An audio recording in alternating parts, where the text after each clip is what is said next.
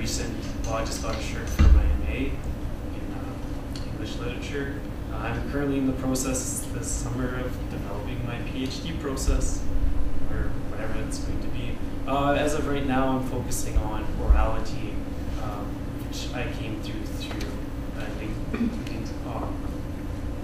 through African literature and orature. And I'm looking at that in context with Aboriginal people in Canada, and much of this has come through my involvement with the Métis community at the moment, and kind of exposure to them. They've always been kind of on a periphery of my life and my family, and now I'm trying to move that periphery over a bit. So I'm looking at that basically, and how it's building on things I looked at in my undergrad, and currently in my master's, with how acts of language are acts of politics or politicalness, or to be more less obscure what politics is, that all acts of language are kind of acts of values and morals. So yeah, it's just very funny.